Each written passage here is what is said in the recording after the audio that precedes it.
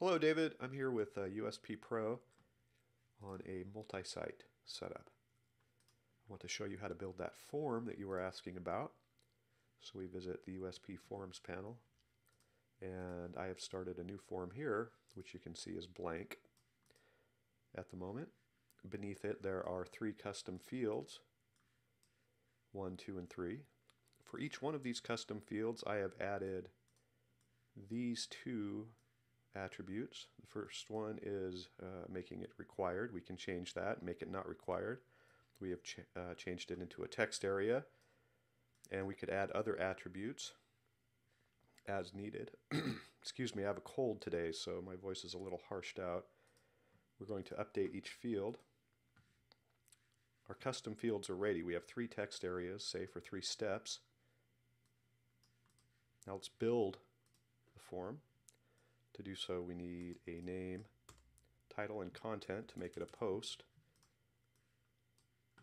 And we can get these short codes from, that's what these are. These quick tags will help you add these short codes automatically. Here's step 1. We added a bit of markup. The input field and the first custom field, which again is right here. Copy and paste. Let's add step 2, which is identical to step 3 with the exception that we have changed that and the ID to match up with the second text area for step 2. And one more to really drive it home. There's step 3. We changed it for the third custom field here. There's the ID, and again it's a text area for step 3. And for all 3 steps, the input code is the same. The only thing that changes really is the ID of the custom field for this form. Of course, you can add anything basically to these forms, so I'm just keeping it simple for the sake of clarity. And then of course you can use jQuery and other markup to show and hide the fields or toggle them or whatever is needed, really. Okay, so our form is built. Steps 1, 2, and 3, we could add a million steps if we wanted to. Not that we would. And we save the changes. Let's preview it on the front end. Okay, so we have our form with a name, title, and let's use some filler text for the post content. These 3 fields again will make it a WordPress post. Again, not required for contact forms for others who may be watching. And here are our 3 steps, step 1, step 2, and step 3, each with a text area and file input. So let's go ahead and fill these steps out. We'll grab an image, add some filler text, grab another image. I don't like that one. That one's good. And text, and one more. So we have the post, step 1, step 2, step 3, each with an image and some text. You could add, again, any custom fields or markup form elements that are needed. Really, it's so flexible. So let's go ahead and submit our post with everything ready. It says it worked, so we go to posts. Here is the submitted post. We have the title, we have the post content, which were required, we have the author, and some other information along with our custom fields. Now this is what we're after here. The 3 text areas. Custom field names are USP Custom 1, USP Custom 2, USP Custom 3. As you can see here, these 3 pieces of information are important for displaying the information on the front end.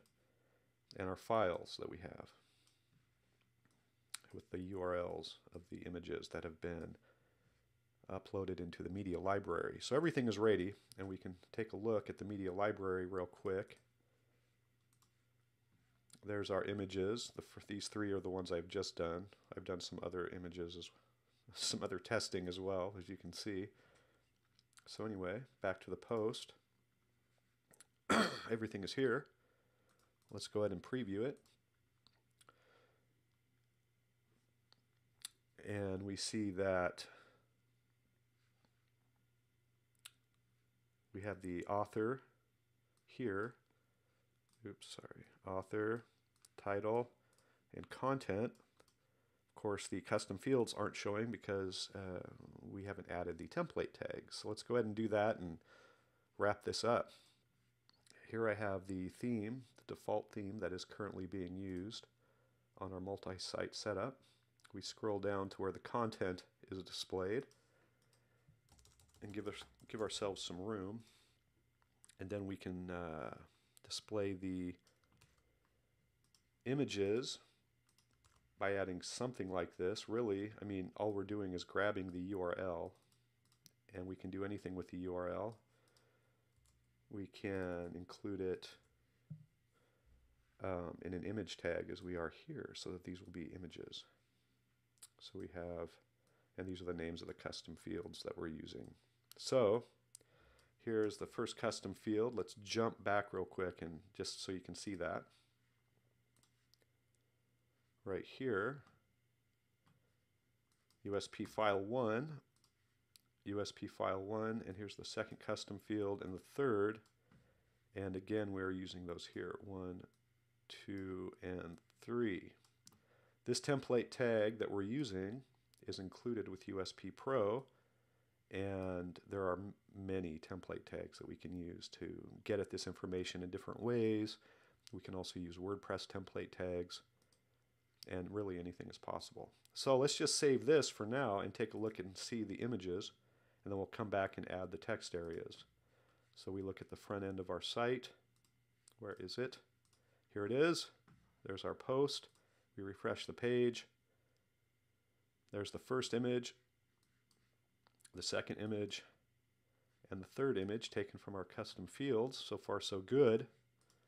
Now let's add the text area information. To do that, we're using this as the custom field name, which again is right here, custom 1, custom 1, custom 2, and custom 3, also repeated here.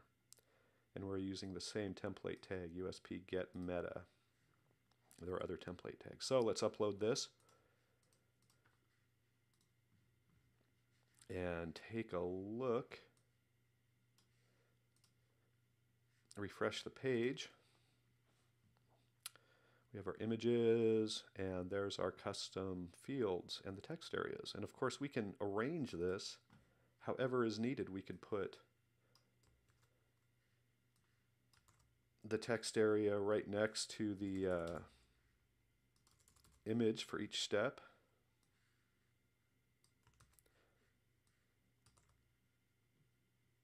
Oh, let's leave the breaks in there, whatever.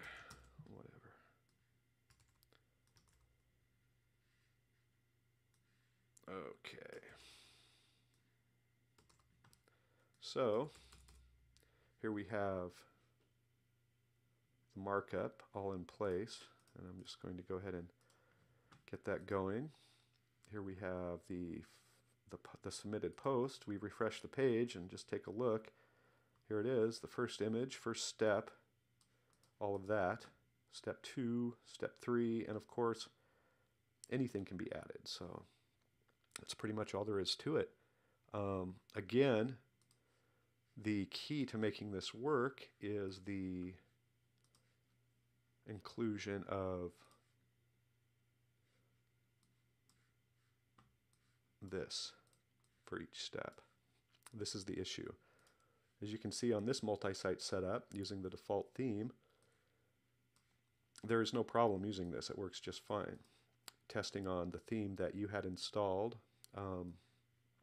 this input element, for whatever reason, was being eaten or deleted whenever we hit Save Draft on your theme. We hit Save Draft, and on the theme you were using, that happens for each one. So it's impossible to get those in there. I wanted to create this video so that you could see that it does work as advertised. And again, it's possible to build just about anything. I hope this has been helpful. I'm going to leave it at that, and if you have any questions, feel free to get in touch.